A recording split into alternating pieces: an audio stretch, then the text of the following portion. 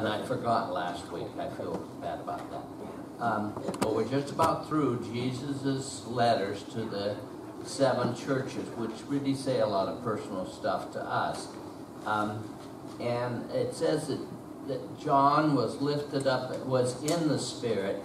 So it could be that this was a visitation of Jesus to John, because then when it starts in chapter 4, John repeats himself. He was in the Spirit, which to me indicates maybe the first part of this interaction with Jesus was actually in the cave with John, of course, in a spiritual, I don't know what, trance, I don't want to really call it. Well, it's kind of like that. That's what Daniel used to go into. It's a situation where your body is immobile, but you're here and you can think, and you interact in your spirit with the angel, or in this case Jesus. You interact with it, but you don't move. But in heaven, he's in the Spirit and he's moving all over the place. And so we're almost through this. And if I am correct, we got through the church of Thyatira. And you have these churches that all have, it's interesting, if you look at that one chart that I gave you a while ago, if some of you don't have it, I think Roby's got some extra copies over there. The chart that gives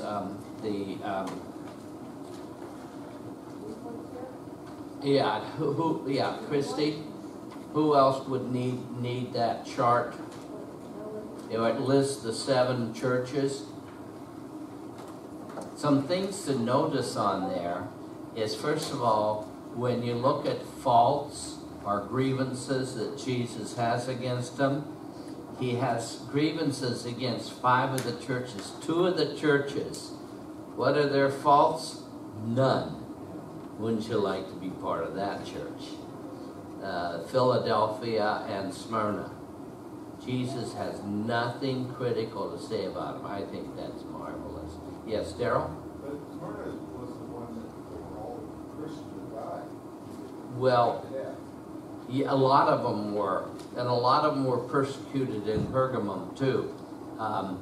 So it wasn't just Smyrna where they were persecuted, but they kept on in Smyrna and held to the word, and they never yielded.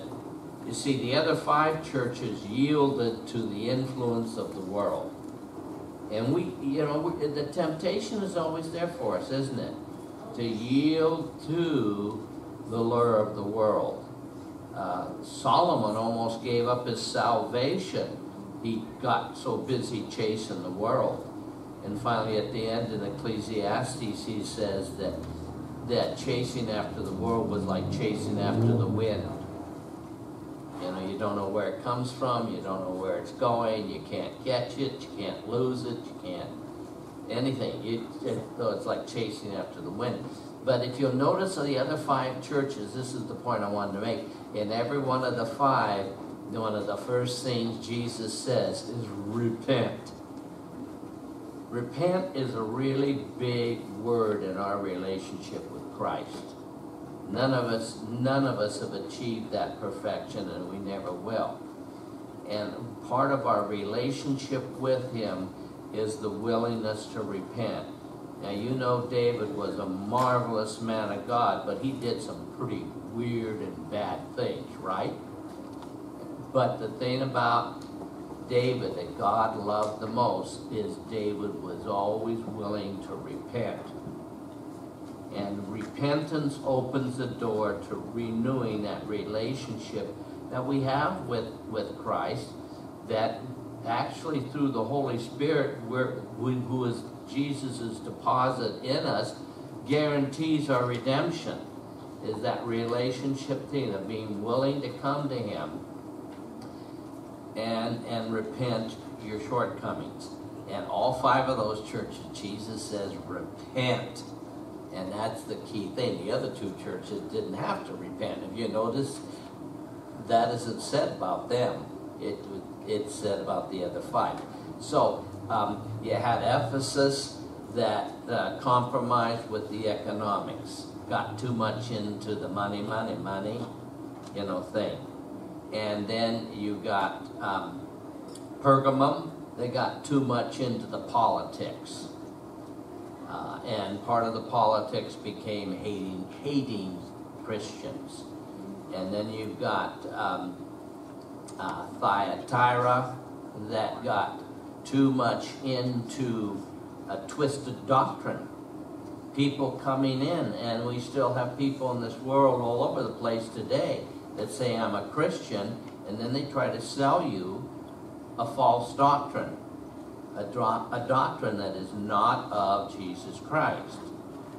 And so Thyatira had that stuff in there and had to really struggle with it. We're now coming, and we're going to come up with a church of what is called Sardis. And Sardis is a church that, Sardis used to be a really important community. And there were some of these communities that were taken down in a severe earthquake. And some of them never achieved the former status that they had. And one of them was Sardis. And so Sardis ends up not being nearly as important as they used to be.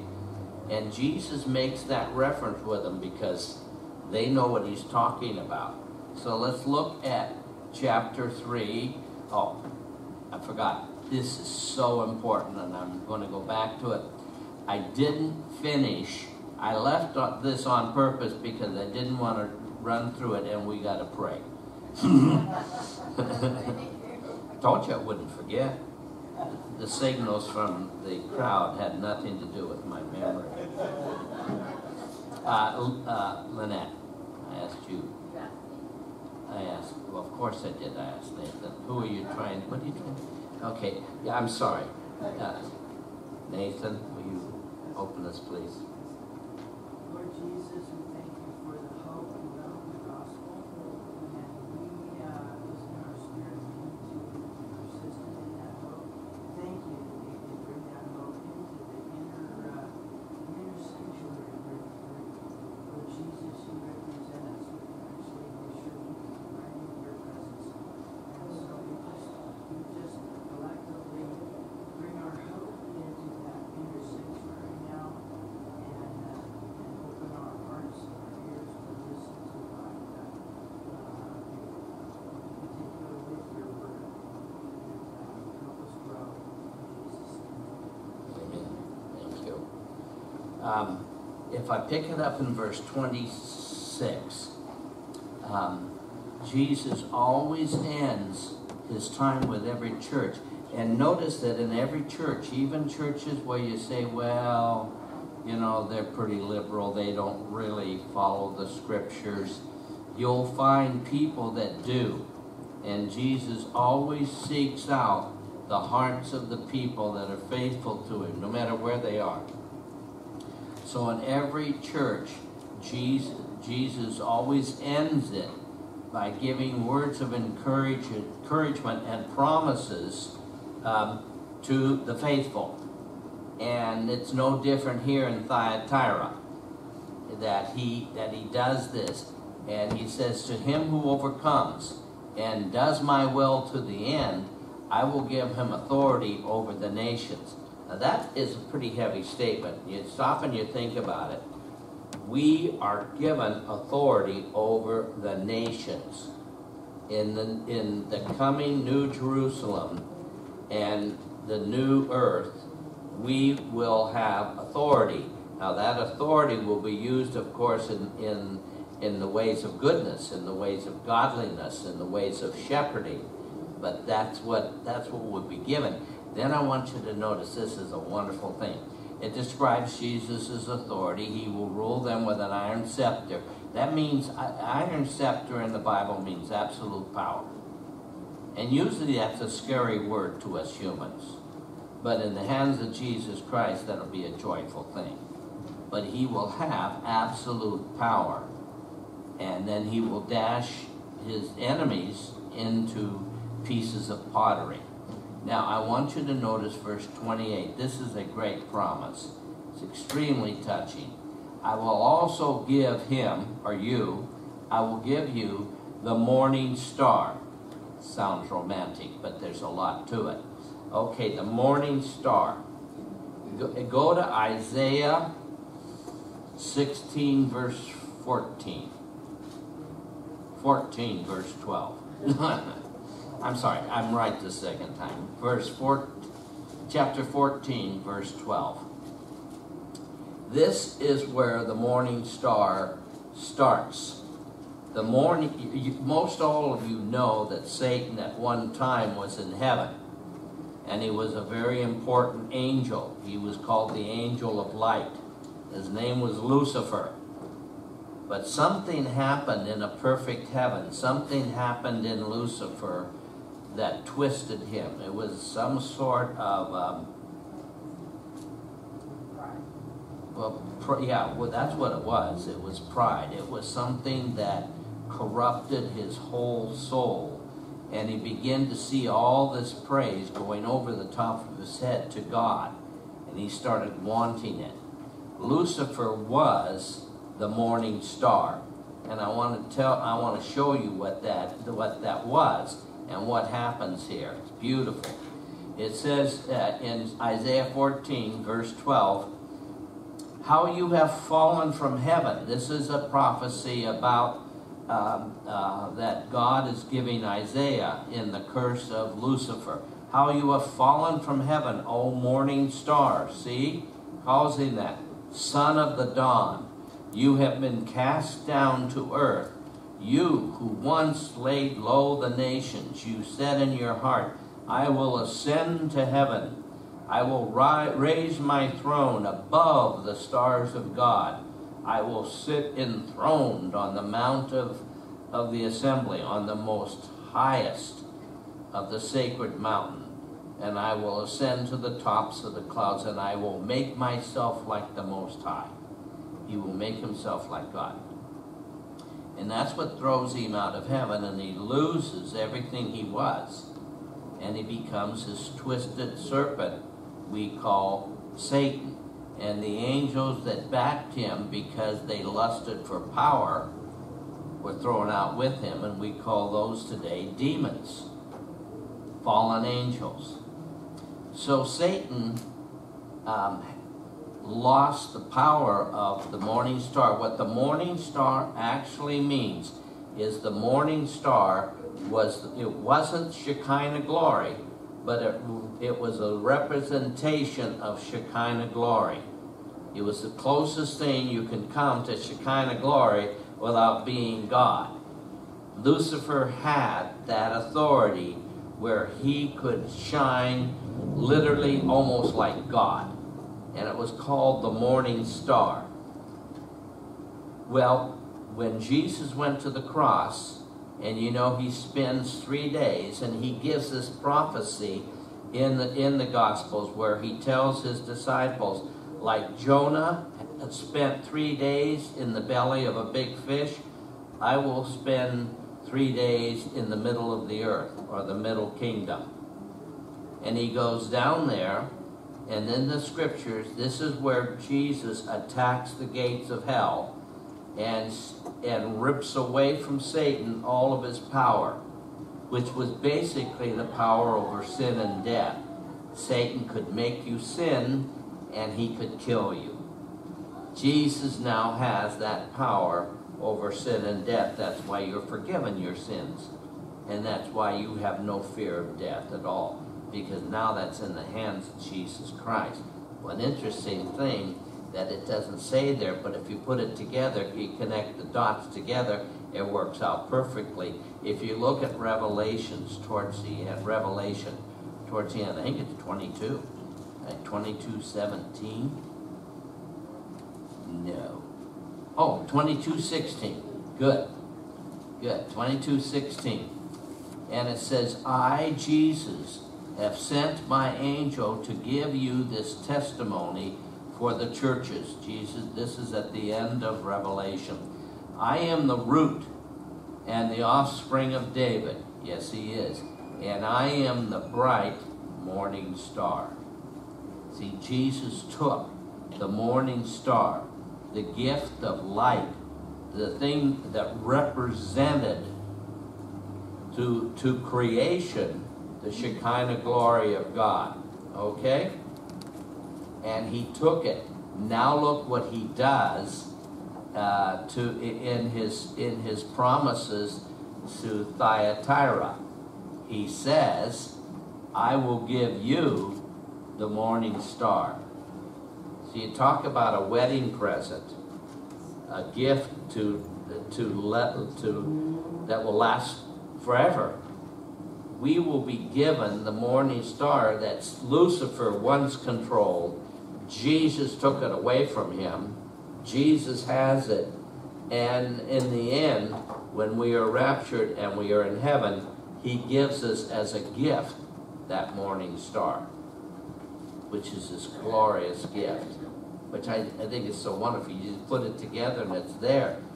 The gift is ours. Then we go on to the church of Sardis. Now, Sardis is one of them. You can see from that chart. Bad job that there's not much left in Sardis.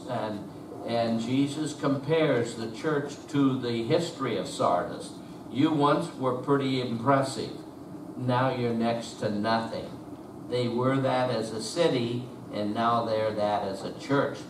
And so it says, to the angel of the church of Sardis I write, these are the words of him who holds the 7 spirits. Now the 7 spirits is the menorah, the 7 lamps on the lampstand, the menorah, which represents the 7 spirits of heaven, of Jesus Christ, and of the Father.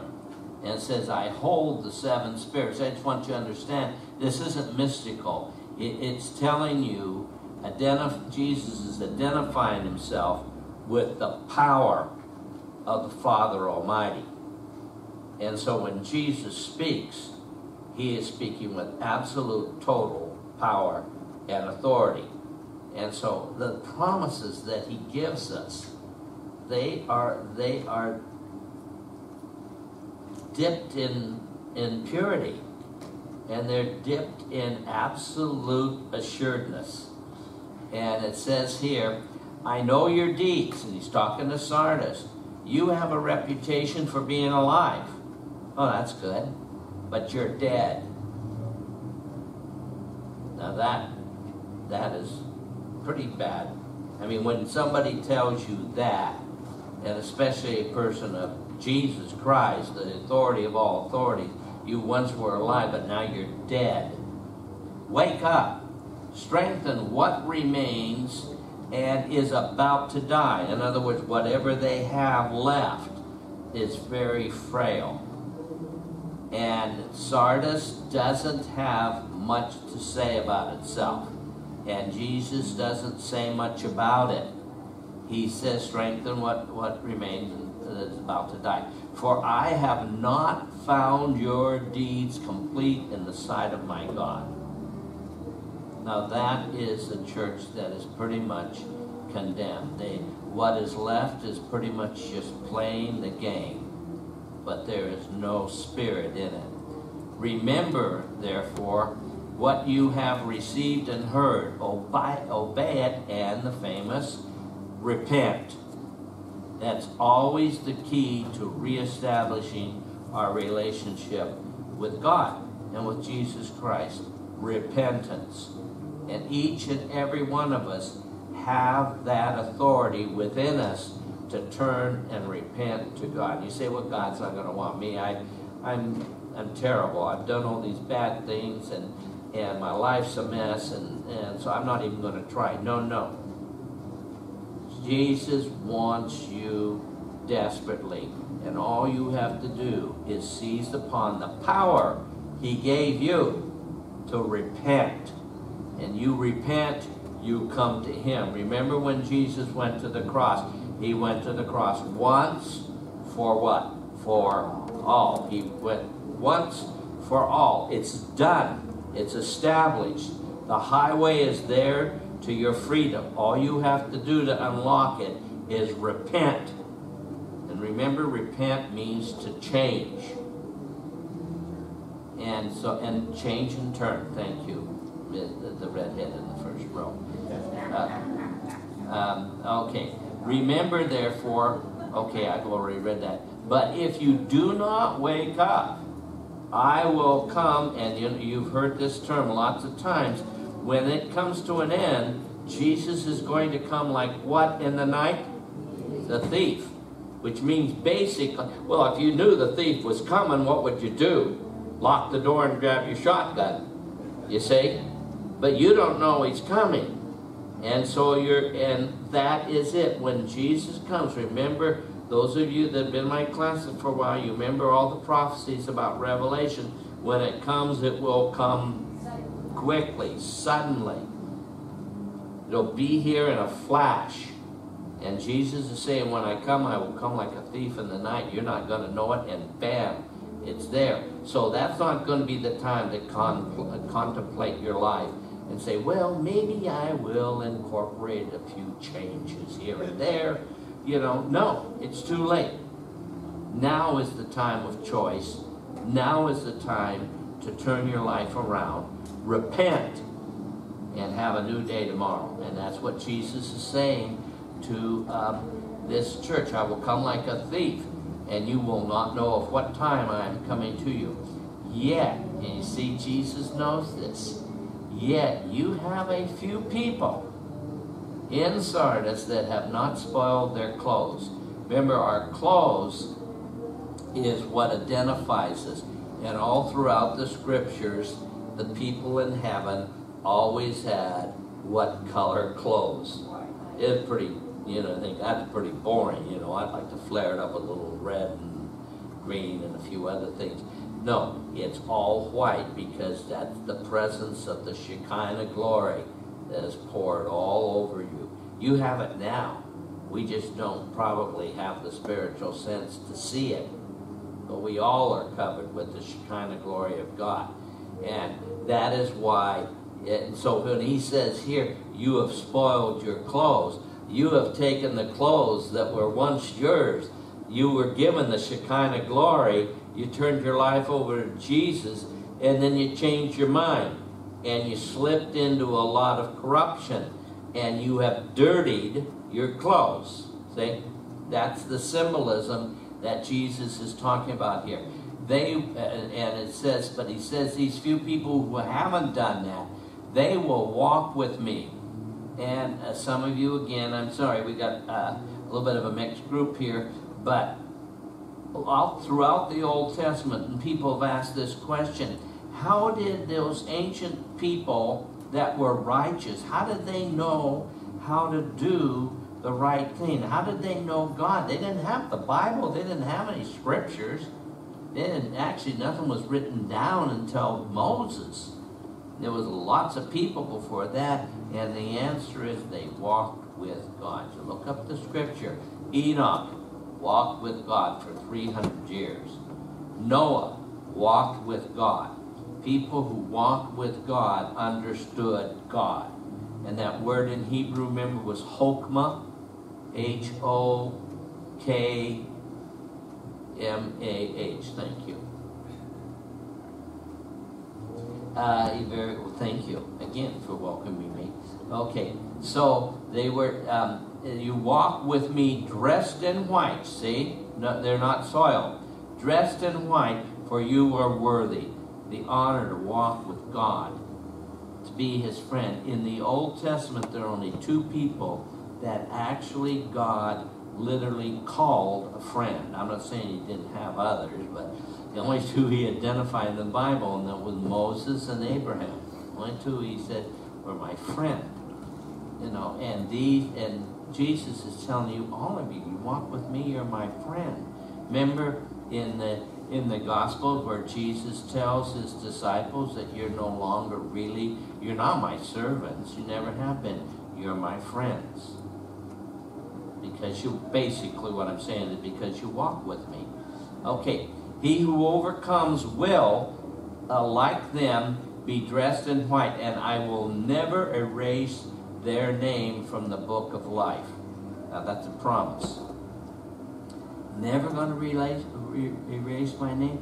No, as long as I am trying my best to get up off my knees and walk with God and be willing to repent for all the shortcomings I have in my life, and keep trying to serve Him better, He will never erase my name from the book of life, and He's not going to erase yours, but will acknowledge His name before the Father.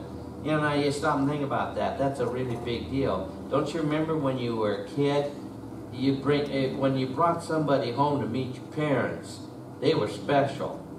It just wasn't the kid in the third row and the fourth seat in your geometry class. It was somebody who was really special to you. You were proud of them. They were a very good friend. You liked them a lot. You'd bring them home and introduce them to your parents. That's what Jesus is saying. I like you a lot. I'm going to bring you home and introduce you to God.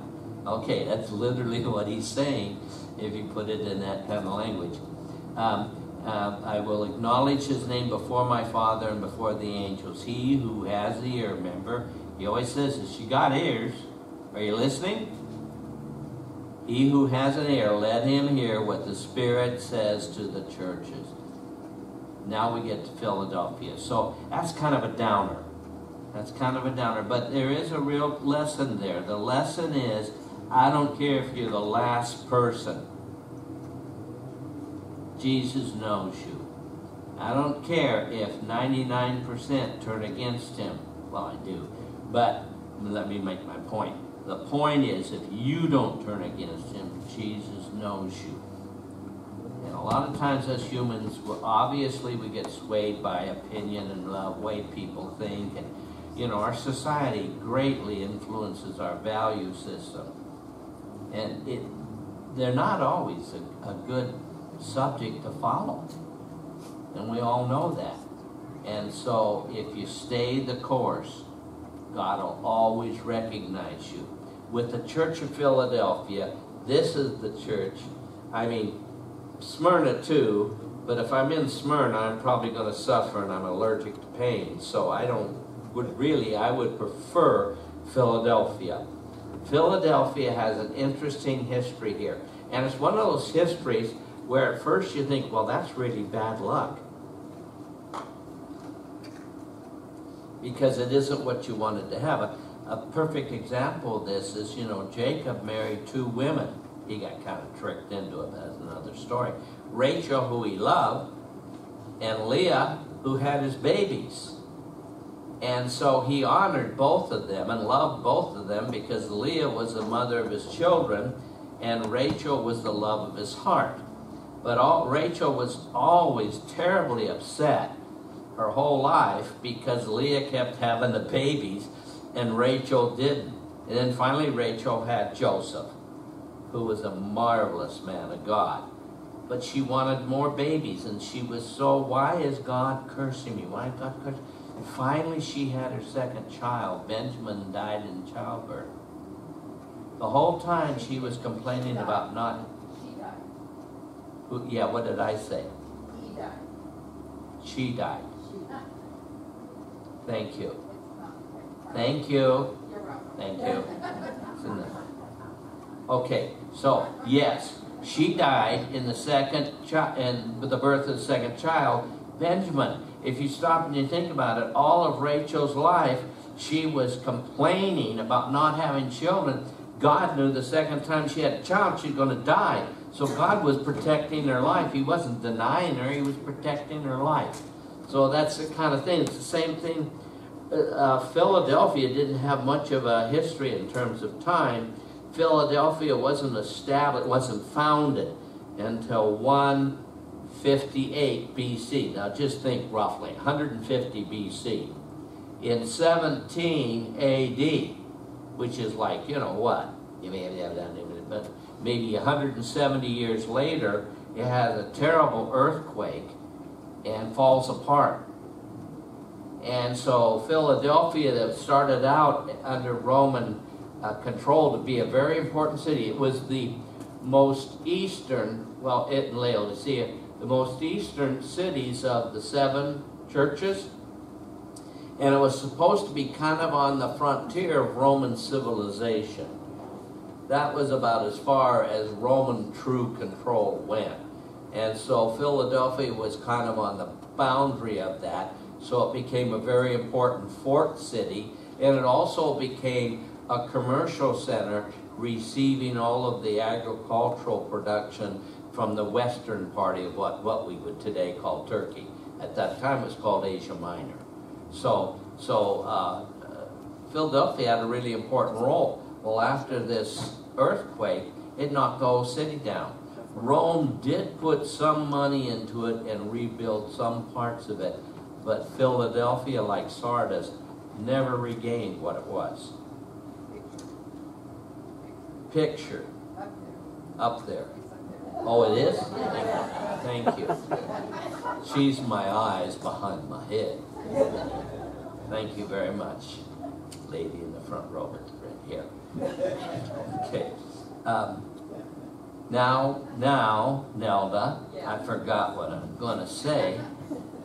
No, what I was going to say is this, is that the town was so etchy that the people who remained, which were probably only a third of its population, actually went outside the town and built their houses outside the town. And they came into the town during the day to conduct their business and everything else that functions a community, but then they would go out and live their life and keep their family outside the city, because they weren't taking any chances on a bunch of stones falling on them again. And so it was kind of interesting. So because of that, Philadelphia had a very casual government.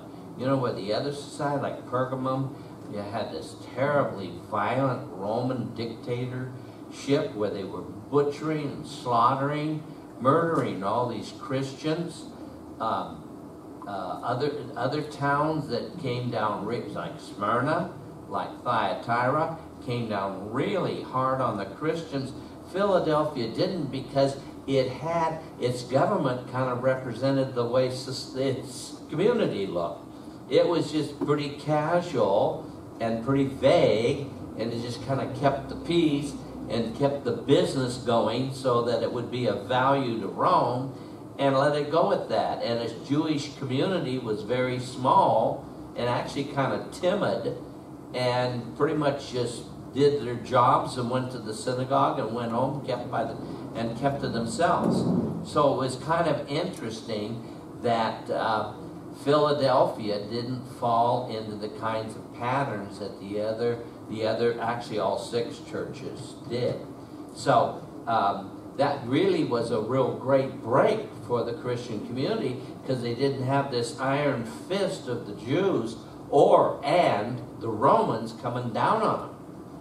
And Philadelphia had a very healthy church. It was very godly. It was a poor church. When Jerusalem had its earthquake, pretty much at the same time or very shortly afterwards, Philadelphia, being poor, gave more support to Jerusalem than any other church. And the second place church was the church at Philippi, book of the Philippians. And that was in Macedonia, and they also were very poor, kind of humble. And so it tells you something, that generosity doesn't have anything to do with economics, does it? It has to do with the heart. Because the people who led the way were people who were financially humble. Okay, so now let's read about Philadelphia. And Jesus really comes out on them in the good way. He says, "These are the words of him who is holy and true, who holds the key of David. What he opens, no one can shut. What he opens, no one can shut." Isn't that a description of authority? In Job in his first chapter describes God as God gives and he takes away. You can't stop him from giving, and you can't stop him from taking away. And I suppose you could say he gives life and life ends.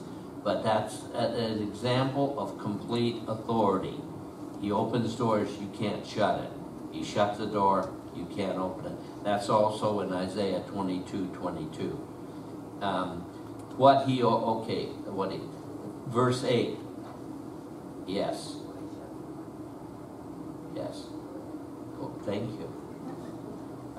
I know your deeds. See, I have placed before you an open door that no one can shut. I know that you have little strength. See, he knows that. Yet you have kept my word and have not denied my name. I will make those who are of the synagogue of Satan, who claim to be Jews though they're not, they're liars. I will make them come and fall down at your feet and acknowledge that I love you. Do you remember it was Smyrna that had the synagogue of Satan? Very powerful Jewish group that persecuted the Christians terribly. And so Jesus is saying, you know that group that had all that power in Smyrna, used to beat up the Christians all the time? I'm gonna make them come over here and drop to your feet. And that's the sort of thing about evil at the end of time. Evil will drop to our feet. It has no choice. Remember, that's what it says about every knee shall bow and every tongue will confess it. You don't have a choice. Now is the day. This is Jesus Christ, the Lion of Judah, the returning King, and now you drop, and you have no choice. And there is no decision anymore because it's been made. So, 10, thank you. Okay, then, this is really important.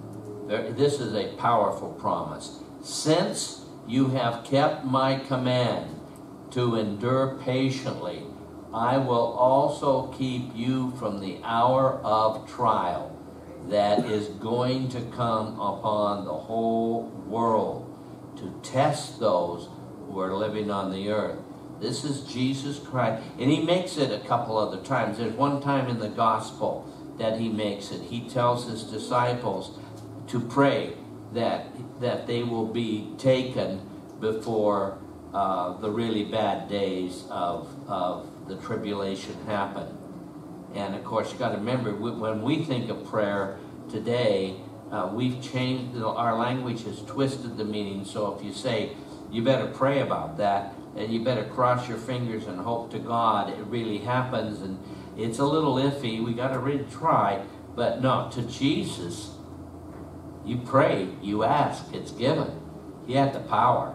So when he says pray about this, he's telling you, ask and it's yours. And so he is promising a rapture. He is promising here the removal of the righteous from the earth before things get violent. And then it says in 11, I am coming soon.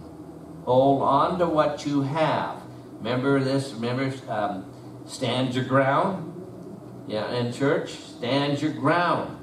Hold what you have. Don't give it away. You know, Sardis gave it away. A lot of these other people in the other churches, they gave it away. They didn't have to, but they did. And Jesus is saying, hold on to what you have, so that no one will take your crown. Him who overcomes, I will make a pillar in the temple of my God. And this is where that statement comes from. I think most of you have heard, oh, they're pillars of the church, you know, sort of thing. Well, this is where it comes from. And, of course, it comes from for one obvious reason, and then one really not all that obvious. And that is, the obvious one is, of course, pillars do what? They hold the church up. They hold the roof up. And the other one, and Becca, this is, I think it's 4 or so. It's where you have the solitary pillar column. I think, go back. Yeah, there you go. Very good. Thank you. See that pillar? That pillar is standing from the church of Diana or Artemis. It depends on which language you use. in Ephesus, that temple of Diana, and you notice the only thing that's standing of that temple is still one of the pillars. It's been standing there like for 2,300 years. It's been standing there. And you see part of one over here. That's all that's left of that, is that the pillars not only hold the church up or the building up, but also they're about the last thing to give in. And so that's what he's telling them to do, to be.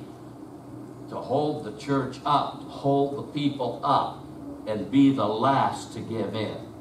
In other words, don't. Pillar of the temple. Never again will he leave it.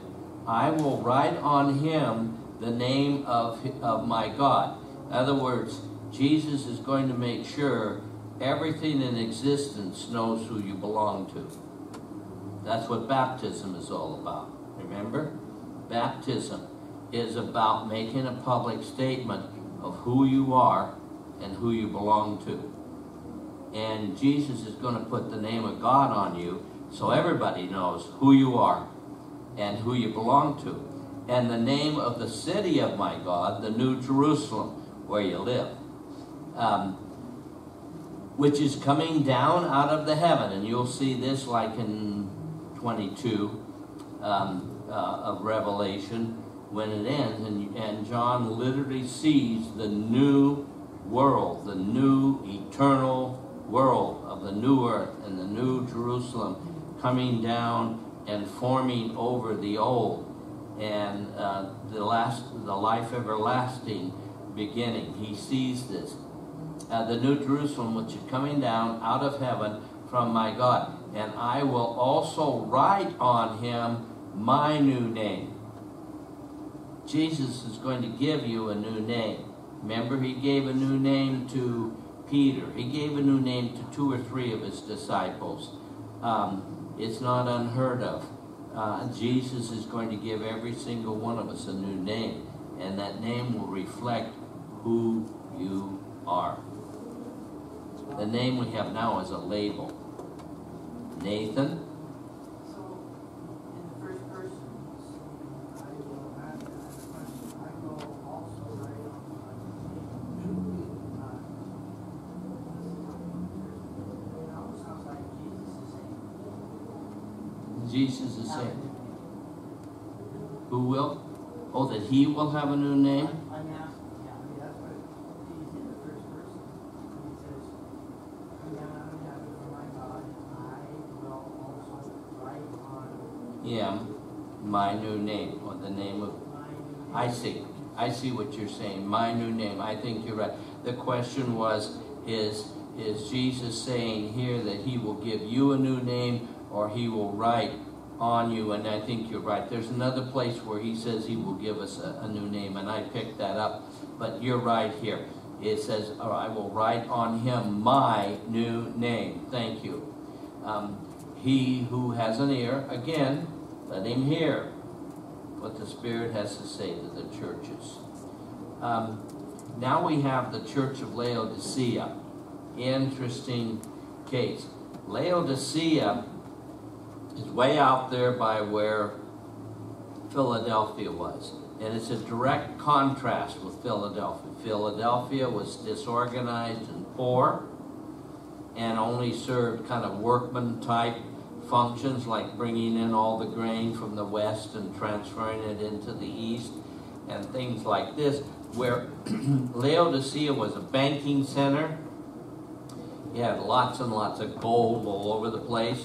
It was also a manufacturing center. Remember where Thyatira was a textile, a center?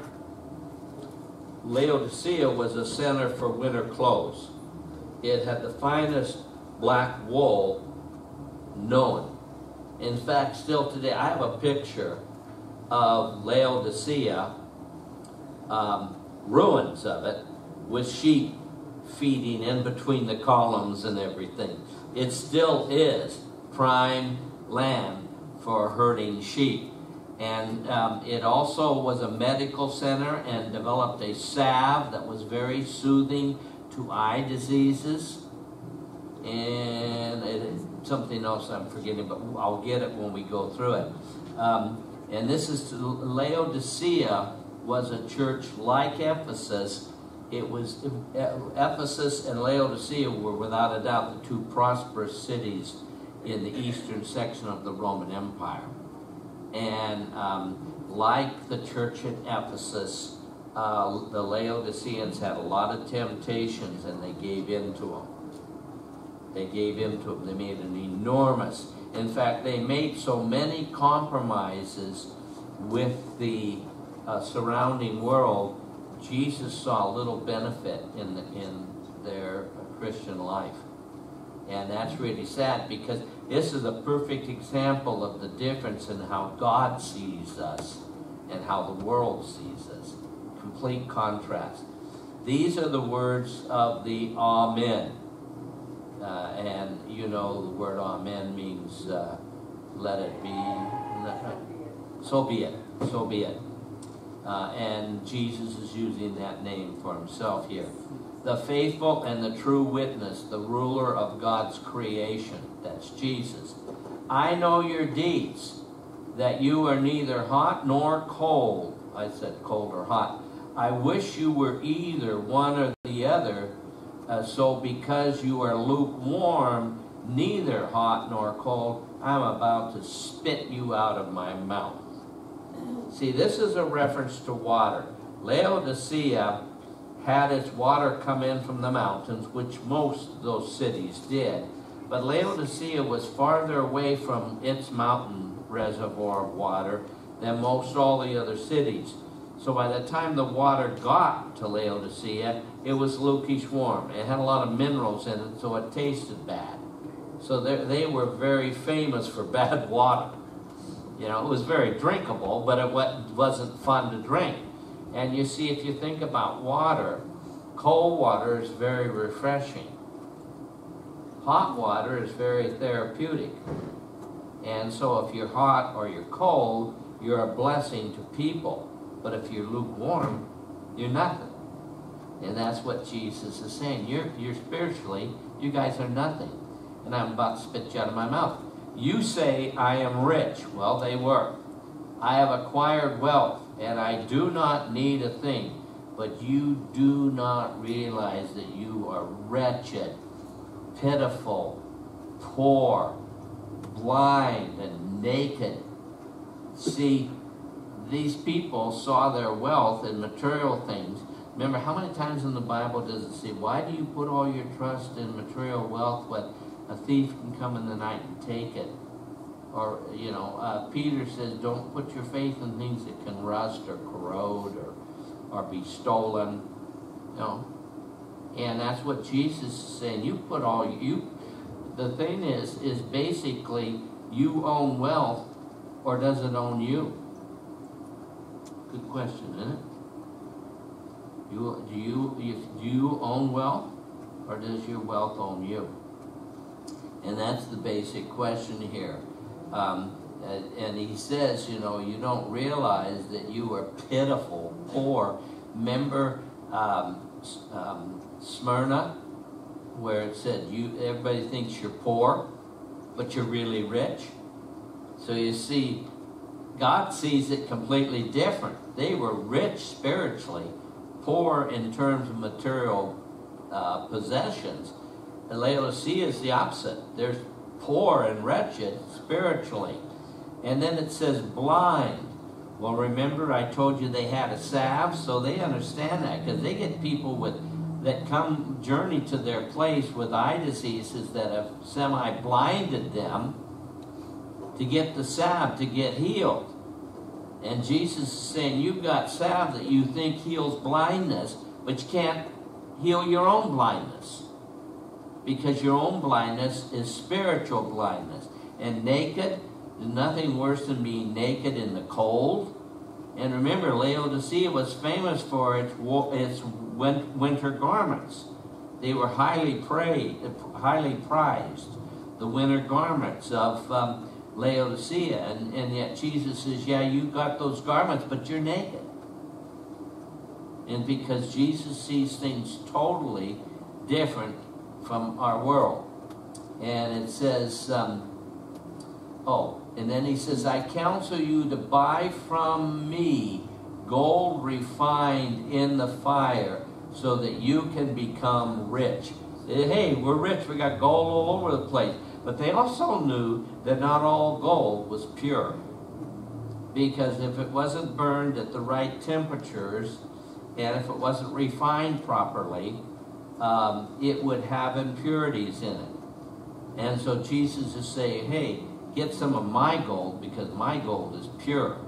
Because you remember the fire of God does three things. Depends on which side you're on. One side is the fire of God destroys. And the fire of God brings damnation. The lake of fire. But the fire of God also brings purification.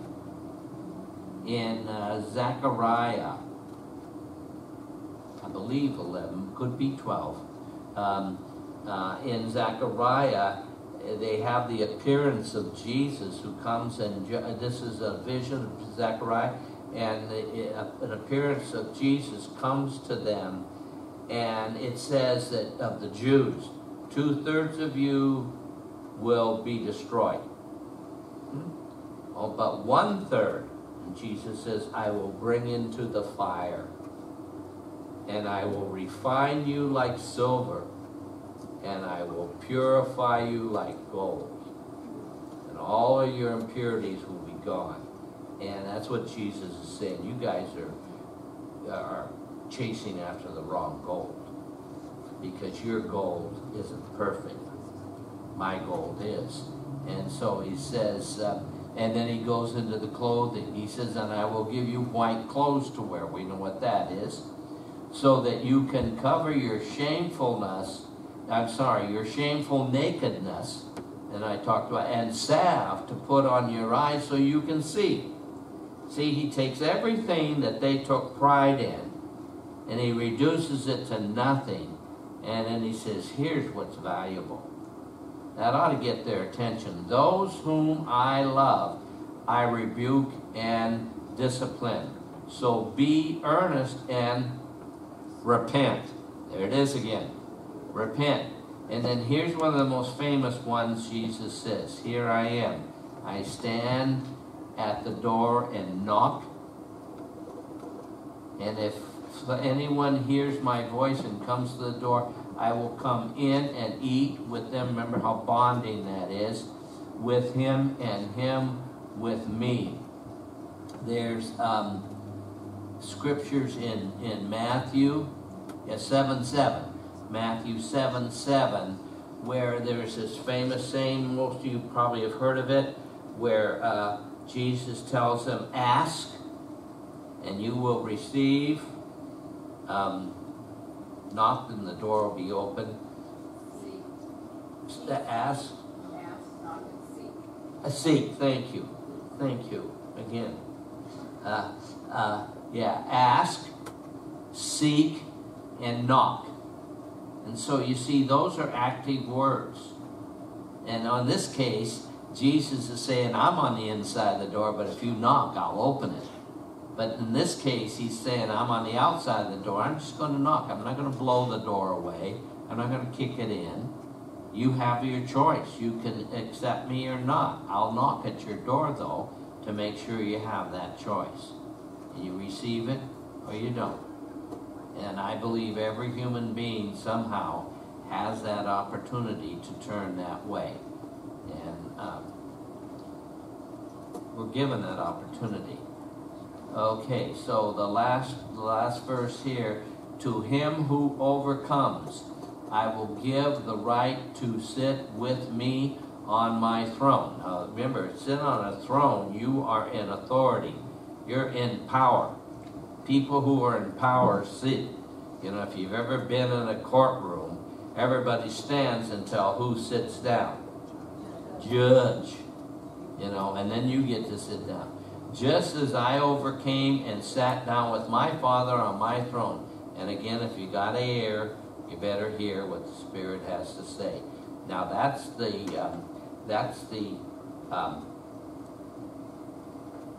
letters to the 7 churches.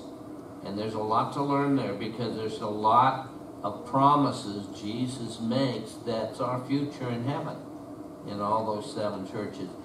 Now John begins his tour of heaven. And of course he starts at the most obvious place.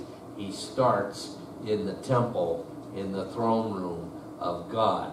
He says, I'm standing there and a door opens. Well, who can open a door no one can shut?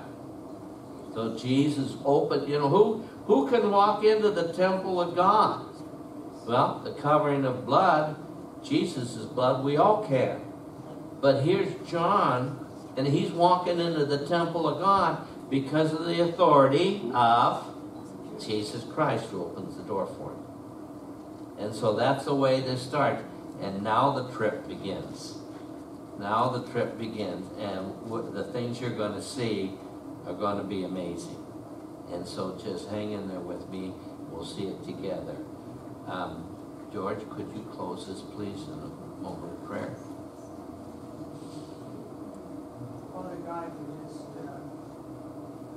look at your word this evening and told us to forget tonight.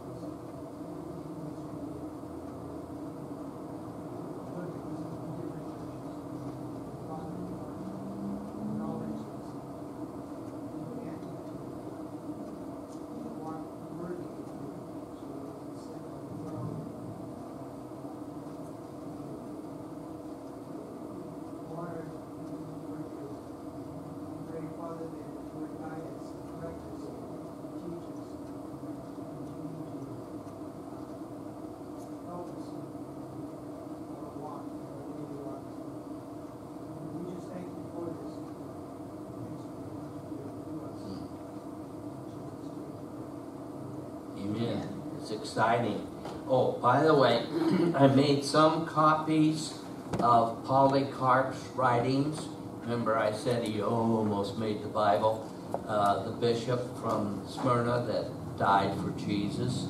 I've got some copies up here of his works, about 8 pages of reading. If any of you, how many do you have left? Oh, okay, well, a number of you got them. There's 3 more copies left if any of you want to take a copy and read what Polycarp had to say. Pretty good stuff. Pretty good stuff. Remember, something, if you don't make the Bible, it's not that you'd had a bad writing. It's because it is not confirmed that the writing is absolutely perfect. If any part of it is not confirmed, it doesn't make the Bible. So there's a number of good, righteous writings. I think Polycarp's one of them that didn't make the Bible. It's good stuff. Thank you very much for coming. Appreciate it a lot. Girls?